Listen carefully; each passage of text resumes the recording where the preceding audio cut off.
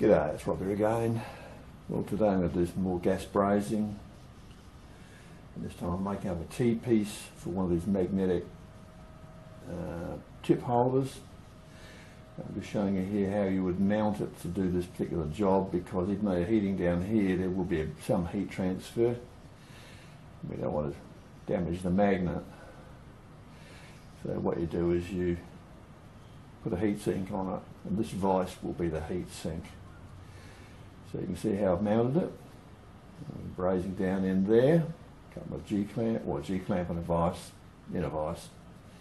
So yeah, it's easy. Just think ahead, make sure that you do get a heat sink there, because that will take a lot of the heat away. Certainly won't be enough to damage the magnet, but otherwise, yep, heat will travel. Okay, let's get on and do it.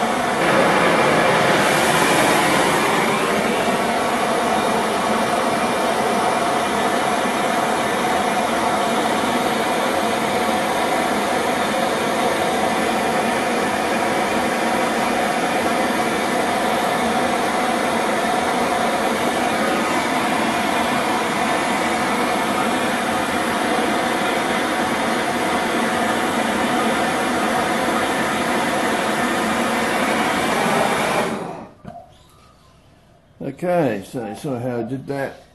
Heat it up red hot. Run your bronze in once the metal's hot enough to melt the rod, and then work it with a bit of wire after to get rid of any excess. Now it's just going to clean it, cool it down, air cool it. Do not quench it in this case, because we're using hardened steel here. The doves are back. Okay, and yeah, once it's cooled down, we'll just clean it up with a wire wheel and should be good to go. Okay, I can grab hold of that tip quite easily. That's not even, it's warm, that's all.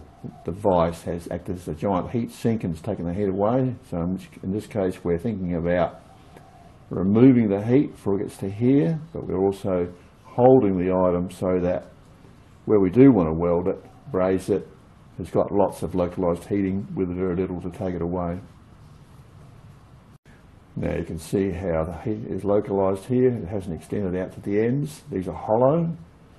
This is a piece of stainless steel rod that I've drilled in on each end to about there and there. And then I've drilled a center section, put a couple of grub screws in to hold everything in position, or a couple of bolt stubs, and I've tapped a thread and then of course I've brazed it. So now we've got a nice strong T-piece, so that should be really good.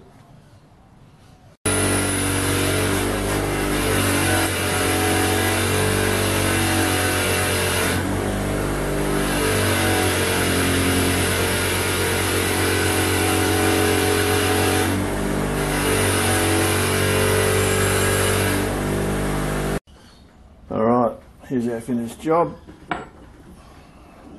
Pretty clean, pretty neat. You would never get that sort of a finish with electric welding, and it would just eat away the metal. Plus you're welding dissimilar metals here. One is stainless and one is high carbon steel. These are the original holders. And I mean, if you use these, you know that these grips flex and threaten to strip out. That one's the same. So now we've got a good, strong bar with plenty of leverage. And all I did was make it out of one of these extension shafts that you can get off of the internet for a couple of bucks. I think I paid $2 for each for a couple of these, and yeah, there you go, simple job. So if you've got a gas torch, you've got MAPP gas, use it. It can do things that you just can't do very well with electric welding, and it won't distort stuff, it won't erode stuff. If you're not happy with your job, you can meld it and pull it apart and do it again. So you've got lots and lots of options with gas welding. Okay, that's it from me. I hope you got a few ideas out of that, and yeah, we'll see you next time. Cheers.